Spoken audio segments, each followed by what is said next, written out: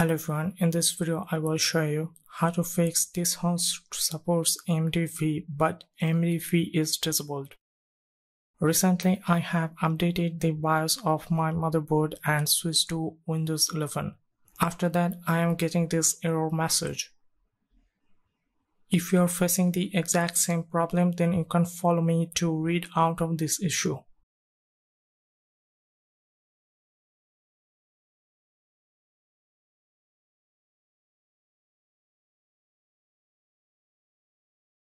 After upgrading the BIOS, the virtualization is turned off. Here you can see. Okay, now close everything and restart your computer, and we will access our BIOS.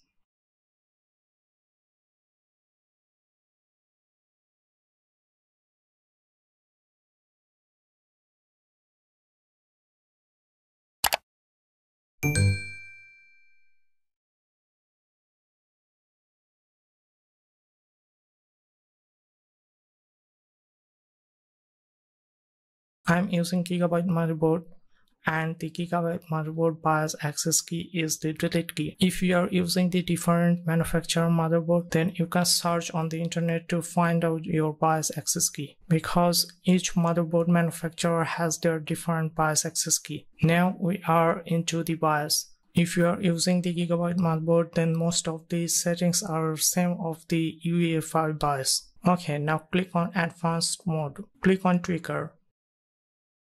Please note that if you are using Intel CPU, then the virtualization must be in the CPU section. Okay, click on advanced CPU settings.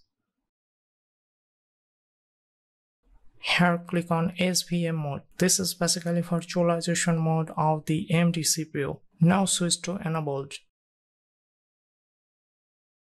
Click on save and exit tab. After that, save and exit setup.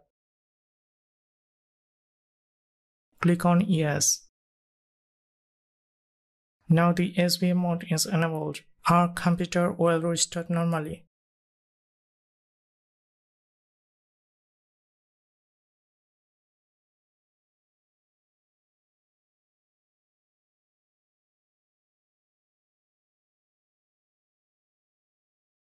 Now let's run the VMware Workstation.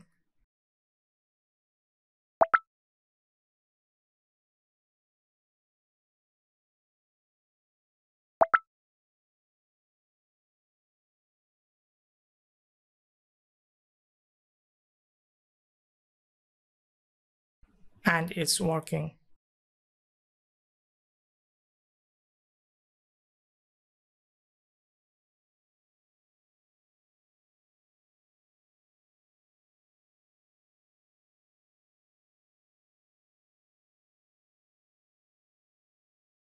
The virtualization, which is SVM mode, is enabled on AMD CPU. If you have any questions about this, feel free to comment down below and I will try to answer.